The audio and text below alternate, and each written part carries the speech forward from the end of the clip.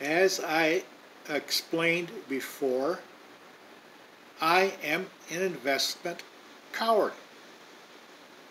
I don't take any chances. Here's my return as I showed you in the previous videos. Since 1983, average return on one of my brokerage accounts was 8.26. 8.26%. Well, you might say, well, that's not a lot. Come on.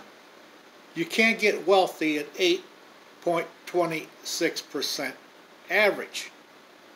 But somehow I have managed to accumulate $1 million.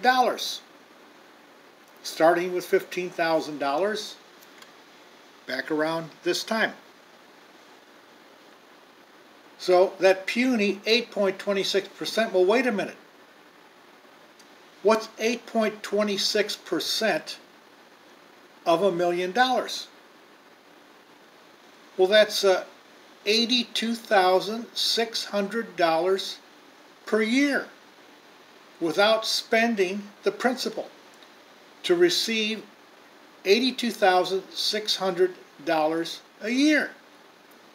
And then you add my $20,000 from Social Security, that brings it to over $100,000 a year.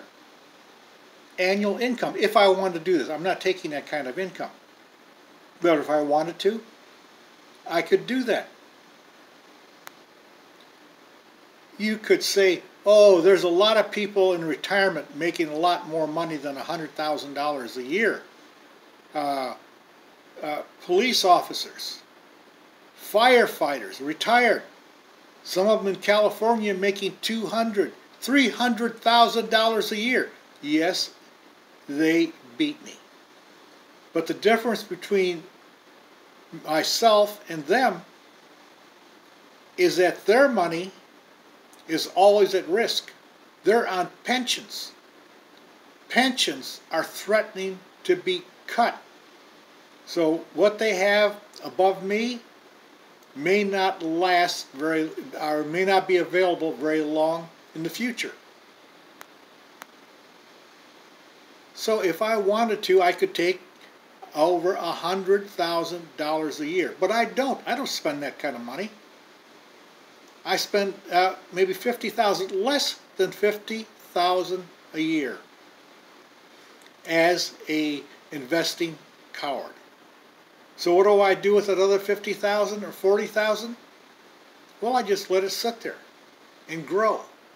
And that's why the portfolio grows for an investing coward.